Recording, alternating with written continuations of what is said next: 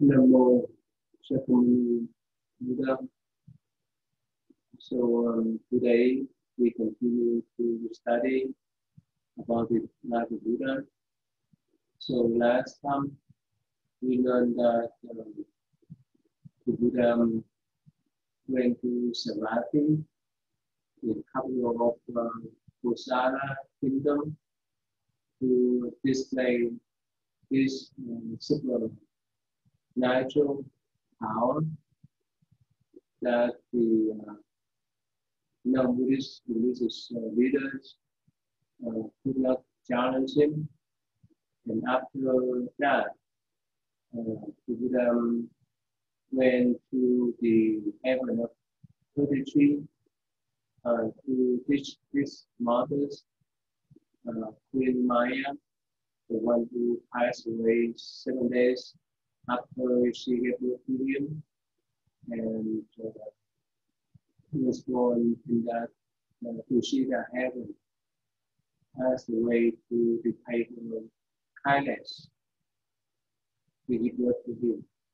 And over there, he teach Abhidhamma, that is the collection of commentaries, analysis of the scriptures. And after that, he went down together with the second king of lords and the Indra, and so forth. And from that time on,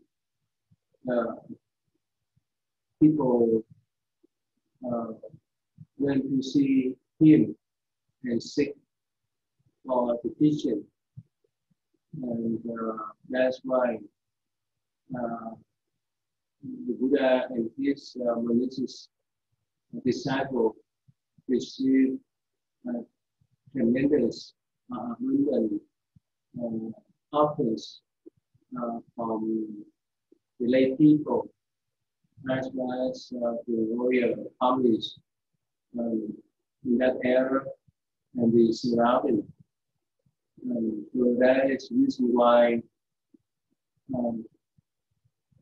many non-Buddhist religious leaders became jealous because while people went to see the Buddha and request for his teachings, they left those non-Buddhist religious teachers, and as a result, those non-Buddhist religious teachers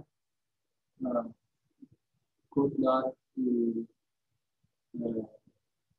get any financial support from the lay people, because eventually many of them converted to Buddhism and left their former non-Buddhist religions. So that's why some of them became jealous, and they could not find any way to stop that.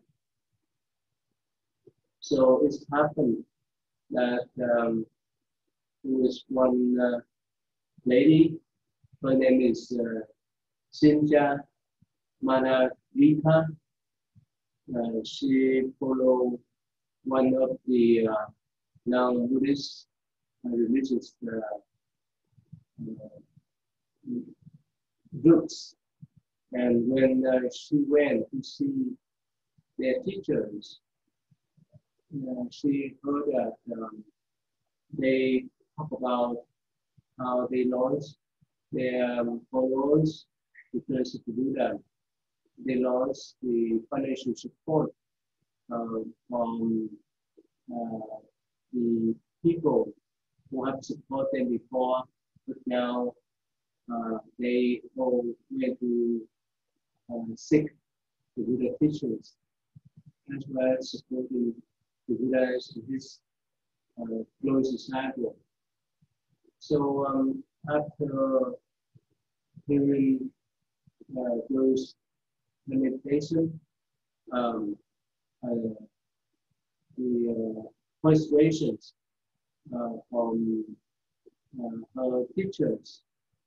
So this lady told her teachers that don't worry, I will create a scam to destroy Gautama by using my beauty. And according to the legend, they say that she was so beautiful as a celestial female.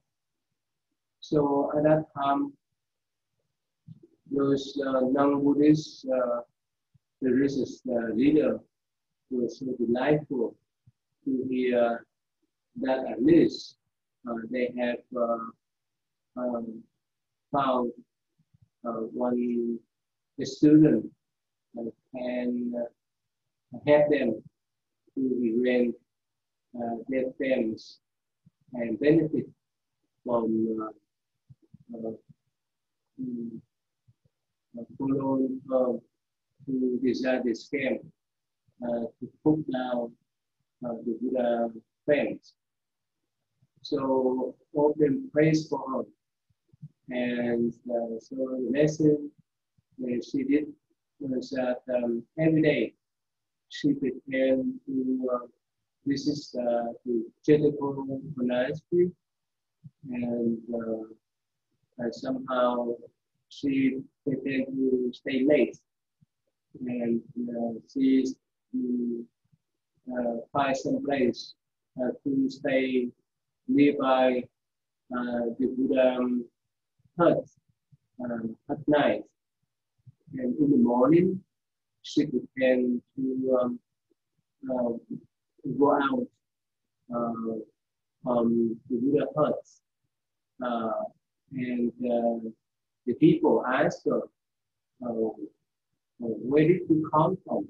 So she told them that, well, I just came from the hut of the Mount Gautama, the Sri Buddha. And that's going on for several months. So basically, she stayed late in the evening, even after the lecture to the whole communities and groups. And early in the morning, she began to work out on that area to create the doubts on the people surrounding us, including Buddhist and non-Buddhist alike.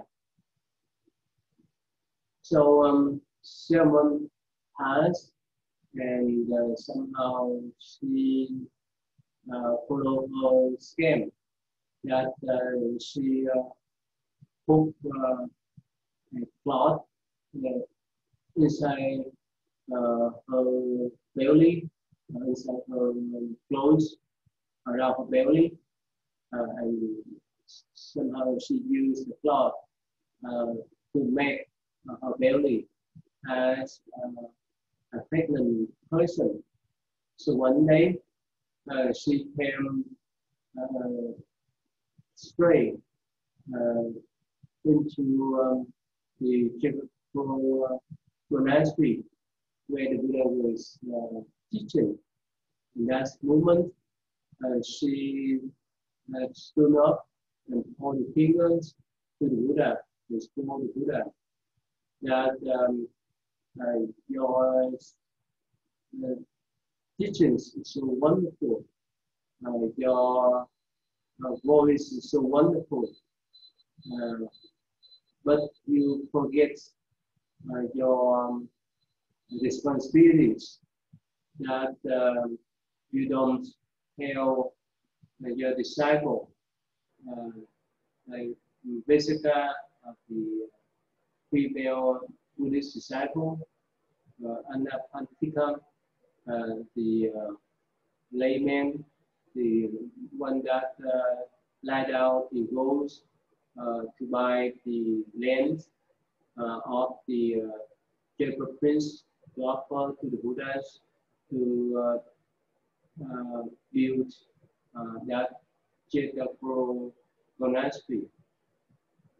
And so she said that, well, you don't tell your followers to take care of me because I'm pregnant now and I'm ready to give birth to our child.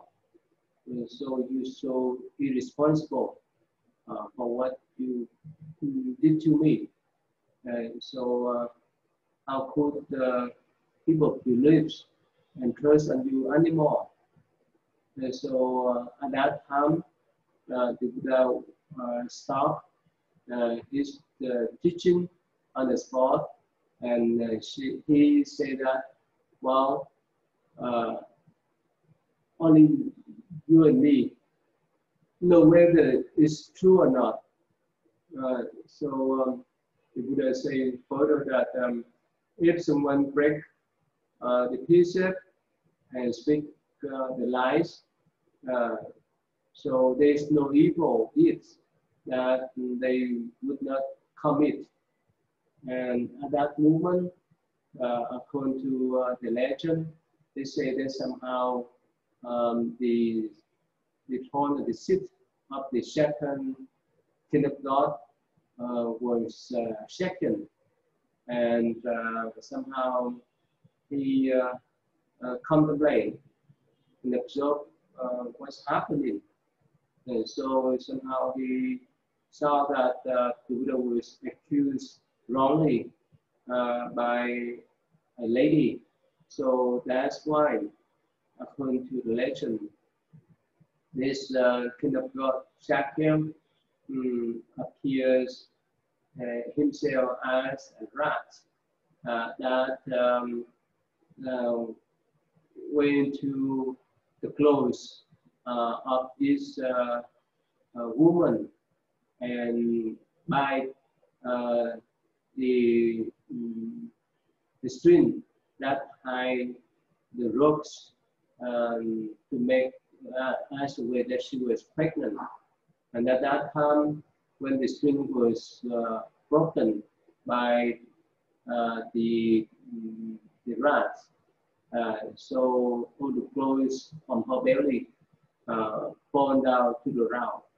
And everyone saw that, and some people in the assembly yelled at her and chased her out to the door. And according to legend, when she ran out the door and out of the monastery, and she fell into a hole, and that hole swallowed her, and she went straight to the hell. That's according to the legend. And from that time on, people trust the Buddha more than before. So let me share with you the image that show how this lady accused the Buddha wrongly. Here, she stood in front of the assembly, and not a picture or image here, and pointed fingers to the Buddha to accuse him to impregnate her. So this is the image. Okay, and this is not the image here. So that's her name, Sincha Manavika. So at that time, some monks in the assembly asked the Buddha, why didn't the Buddha reveal that she accused him wrongly beforehand. So Buddha say that's not the job of a holy man. So whether people praise him or accuse him, he still remain calm. So let me share with you one video clips that demonstrate how this lady accused the Buddha wrongly.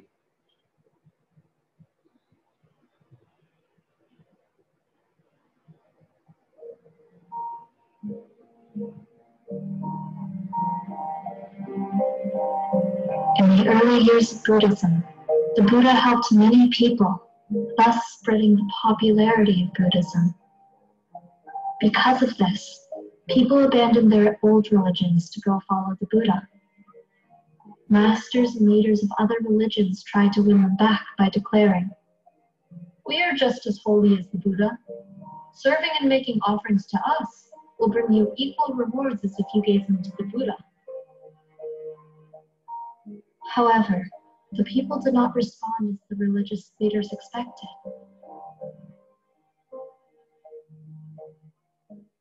They called a meeting and began to complain. "The Buddha is taking all of our students. No one is making offerings or serving us. We must find a way to bring our students back. Are we not men of wisdom? Let us use wisdom to destroy Buddhism." A young man offered, "Why don't we use Chinta Manawika to take down Buddhism? A beautiful woman is an ordained person's bane." At that time, there was a student of that religion named Chinta Manawika. She was young, beautiful, and faithful. When she arrived at the meeting, she was not greeted as usual and noticed everyone was upset. She asked, "What is wrong with everyone? Why is everyone so upset?" "How can we not be upset? Do you not see how quiet it is here? Buddhism has destroyed us. How can you, as a student, not do whatever you can to protect us?" Chinta Manawika thought for a moment and said, "Fear not, I have a way to destroy Buddhism." And so, Chinta Manawika put her plan into motion. Every evening, as people were leaving the temple, Chinta Manawika would walk towards the temple entrance, causing many people to be confused. "Why is a young, pretty girl going to the temple at night?"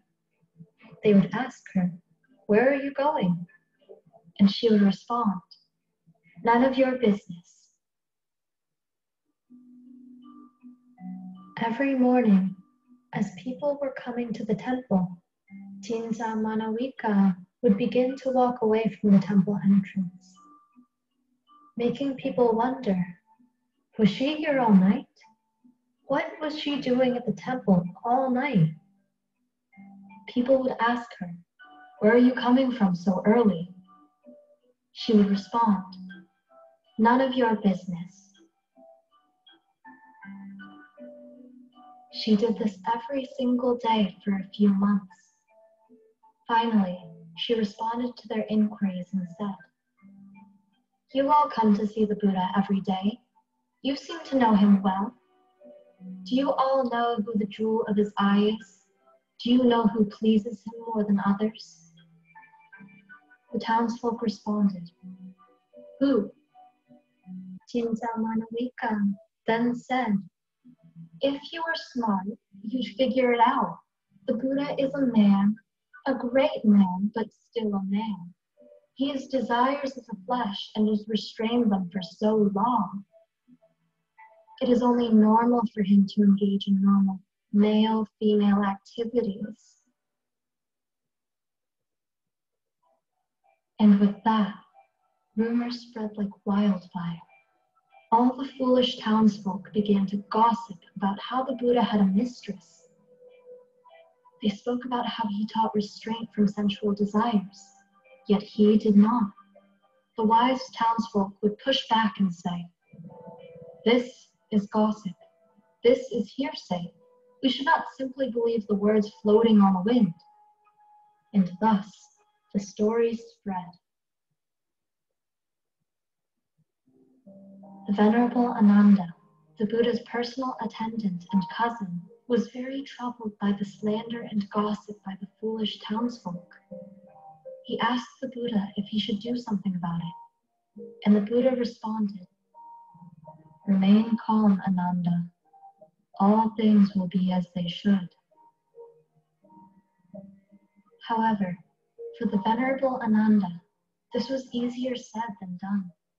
So he decided to get away for a while and went to find a peaceful spot in the woods to meditate and contemplate. He knew in his heart that the Buddha was completely innocent of these disgusting rumors. He lamented that these rumors were preventing people from coming to hear the Dhamma and become liberated.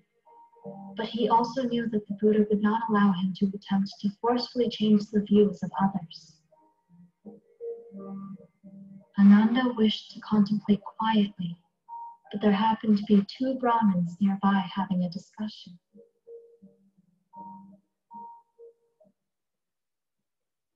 One Brahmin said, "Did you hear about the Buddhist woman? I hear she spends every night with him. I don't want to believe it, but everyone knows it is true." The Venerable Ananda, listening from behind a tree, felt anguish and frustration begin to build within him. Then the other Brahmin said, "Ah, my friend, what you call truth, I still see as gossip. I know how people are. I'm wary of believing things I hear people say. Unless I see it for myself, I do not believe." "Ah, my friend, you are right to say that. But I am not blind to things that are obvious because I do not want to believe them to be true." Then let's just agree to wait and see how things turn out.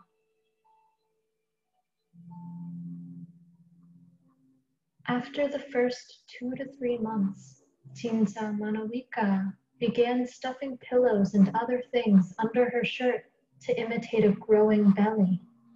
Every month after, she would increase its size. After 8 months, she began to hit her feet and hands to make them look swollen. One day, the Buddha was giving a Dhamma sermon at the monastery, and the people listening were delighted and following along. Tinsa Manawika decided to walk right up to the Buddha in front of everyone and say, "You claim to teach others to resist temptation, but you do not. You do not take care of me like you should. You should tell your wealthy patrons to take care of me. You should protect and love me like a true lover would." The Buddha, sitting still and not flustered at all, said, "Tinsa Manawika, there are only 2 people in the whole world who truly know the real truth, you and I."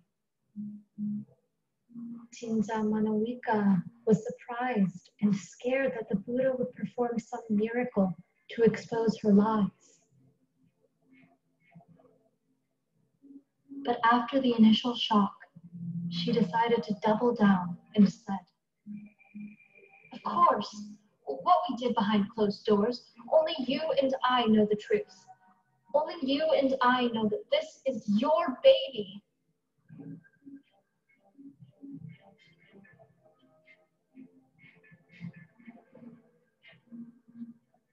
Saka, the chief deity, felt his seat heat up.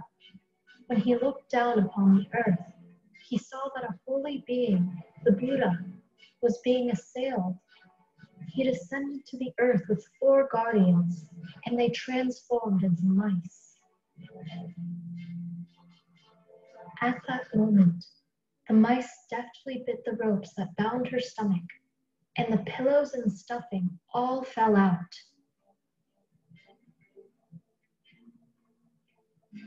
Upon seeing this, the people in the temple began yelling at her. One group of people also began throwing various items at her as she was running away.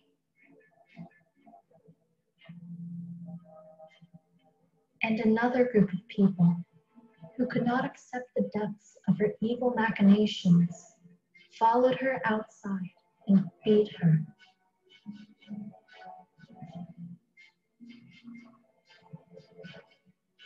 The earth itself could not bear the weight of the evil of her actions and opened up and swallowed her whole. After her death, she was immediately reborn in the Awiti hell, the lowest possible hell realm. When the news of the Buddha's innocence and Jinja Manawika's failed plan spread, all the people who doubted and accused the Buddha of disgusting actions felt immense guilt. They flocked to beg for his forgiveness and listened to the Dhamma. Owing to this, the fame of Buddhism spread, and many people left their old religions to follow the Buddha. The evil religious leaders who prompted Jinja Manawika to try to take the Buddha down were faced with extreme hardships since no one came to support or revere them. Their religions eventually disappeared from memory. Thus, they reaped the karma of their actions. Those trying to harm others that are innocent and blameless will be the ones to receive the brunt of their karmic actions. It is just like someone who throws a bag of feces into the air above their head. The feces will follow the course of nature and fall back down onto the person who threw it. It would have been better for them to have never thrown it at all. Oftentimes, when people try to hurt, harm, or defame us, if we are truly innocent and blameless, their efforts might actually serve us. It is like someone throwing bat droppings into a rice field trying to harm the rice.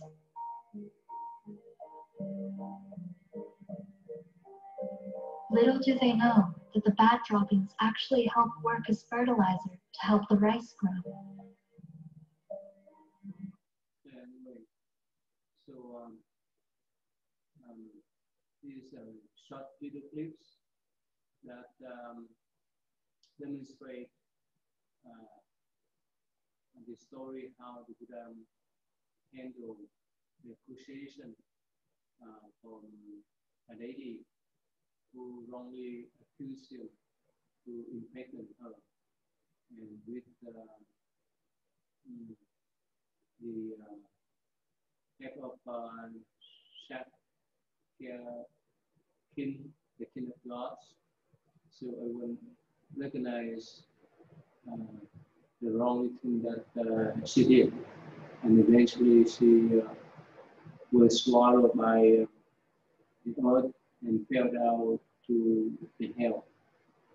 So anyway, in life, when we are successful, wealthy, many people became jealous, and definitely they will try to find some way to harm us.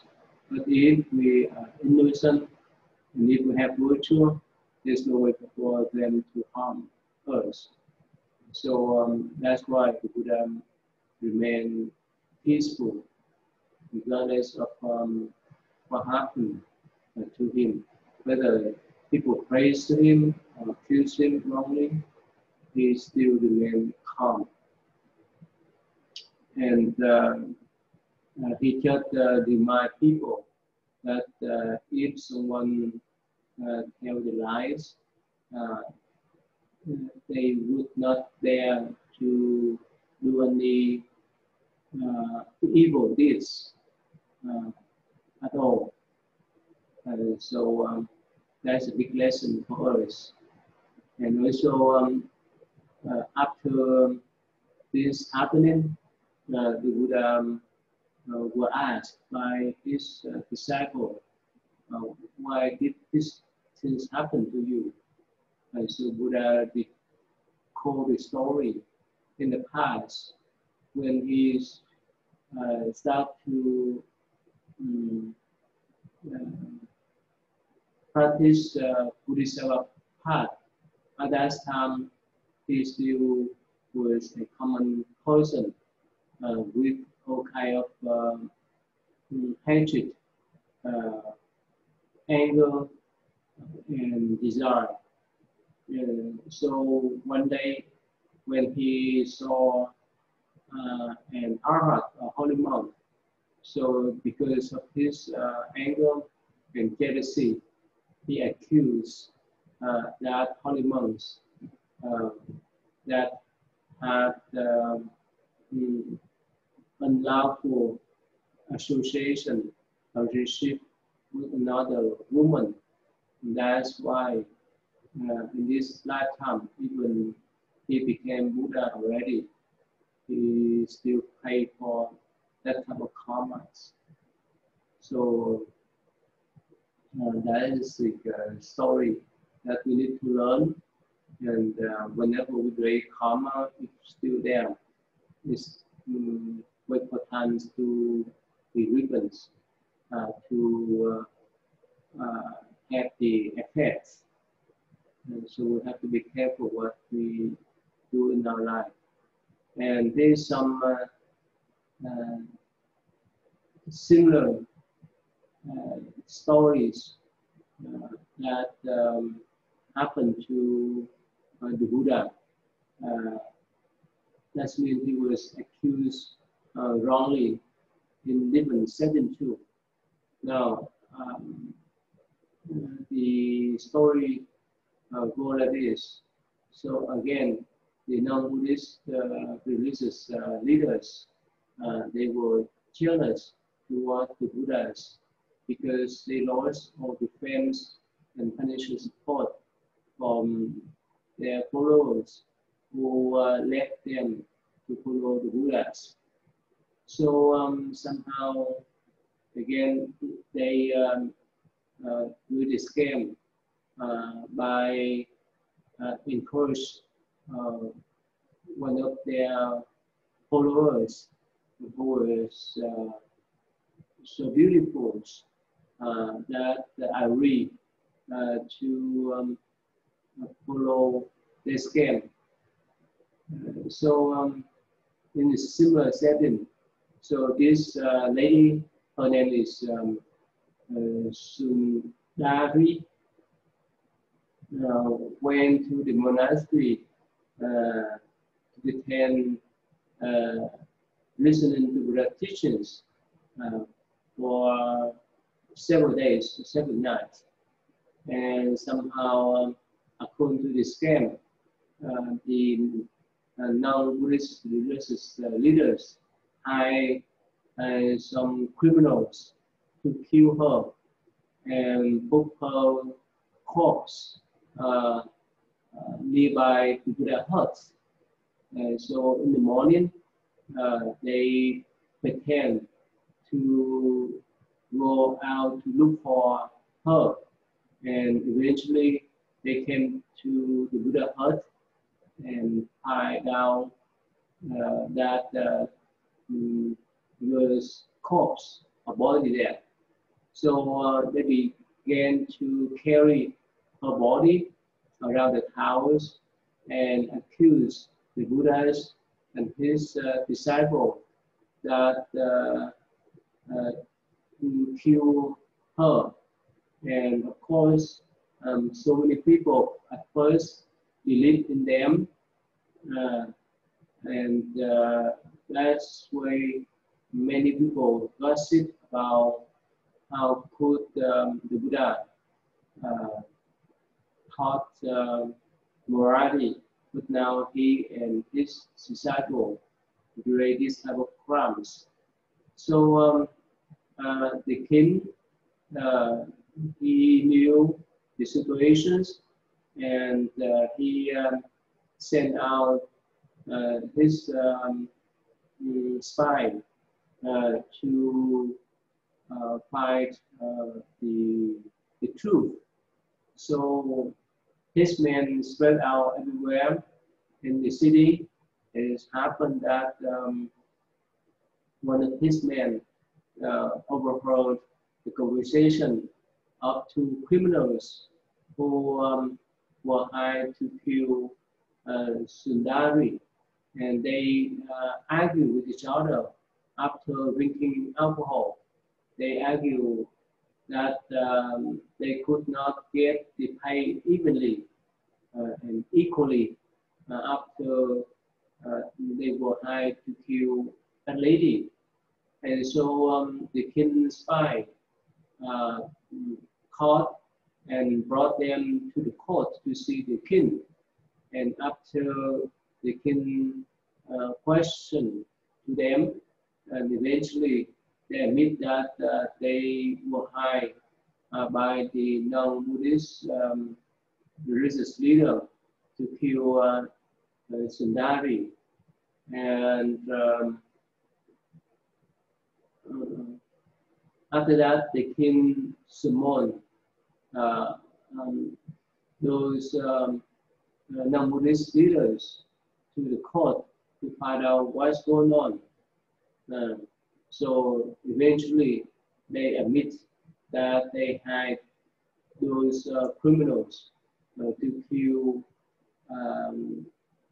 Sundari and blame on the Buddha and his disciple to commit these crimes. So the king, hearing this type of explanation, try to punish them.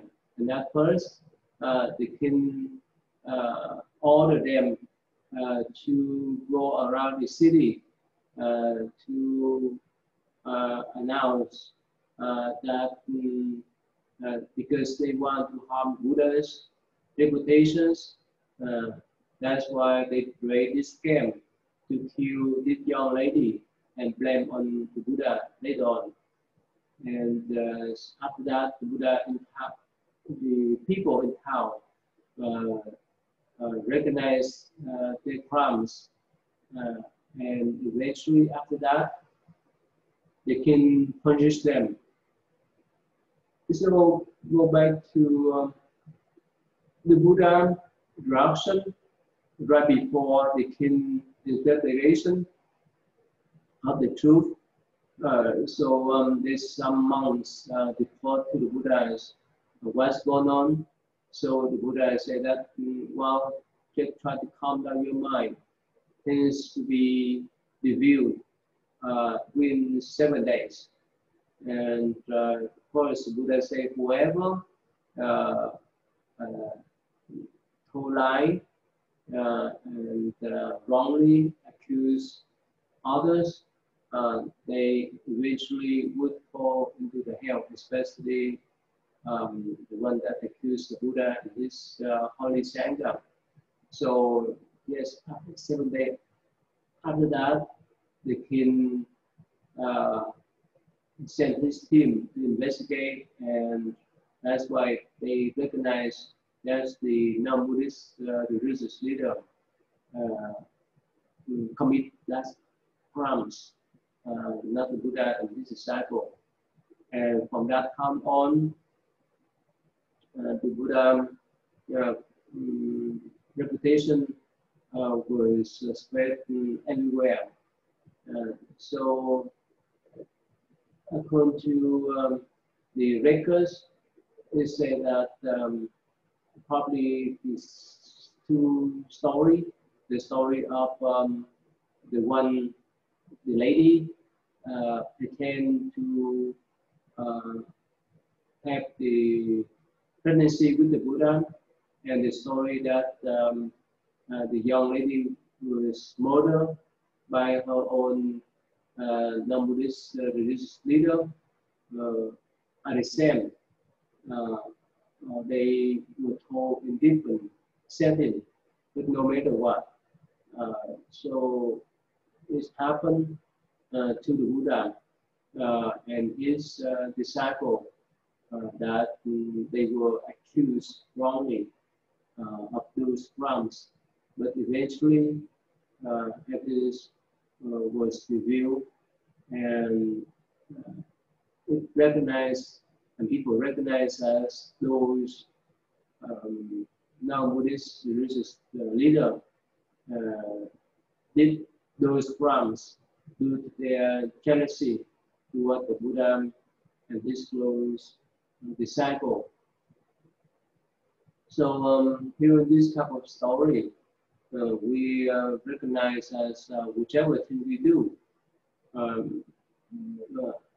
there's some people may have jealousy toward us, but if we remain calm, things will be revealed sooner or later. So we don't need to fight back or try to argue. Of course, nowadays, if someone accuses us wrongly, whichever thing happened, we may hire a lawyer to argue with them in the court. And of course, they have to provide the evidence, whether it's DNA or crimes, sign and so forth, so that the judge would decide whether we are innocent or not. So for common people like us, definitely we would not sit still to accept someone who accused us wrongly, and that's the way we can do by hiring the lawyer to defend us. But in the past, there were probably no lawyer, and there was no way to test DNA, and of course, it depends upon the virtue that we had. So other people, especially the holy monks and Buddha, had eventually then would reveal in the proper way. The truth would come out. So in one incident, someone came to the Buddha and scolded him. So Venerable Ananda asked the Buddha if they could move to different places to stay away or run away from those people. But the Buddha said, well, if we go to different places, and what happens if we still see this kind of people? When we do wrong next, we would run away from one place to another, non-stopping. So after that, the Buddha just calmly walked to a tree and sat down. And the Brahmin who accused and slandered the Buddha vocally, so he approached the Buddha and said that, well, I scold you so many times with negative words. So how do you feel now? So the Buddha said, well, let's say if someone give you a gift, and what happens if you don't accept that? So that young man replied that if I don't accept that, definitely that gift belongs to the giver. And so Buddha smiled and said, well, that's in the same way that you accuse me, you slander me, but I don't accept those kind of accusation or slandering, the karma will fall back upon you. Just like you threw the dust on the air, and the dust goes back to you. Or like if you spit saliva on the air and saliva fall back to your face. So that is why the Buddha remain calm in this situation. So the time up. Let me stop here today and discuss further. Nam Mô Shakyamuni Buddha. See you then.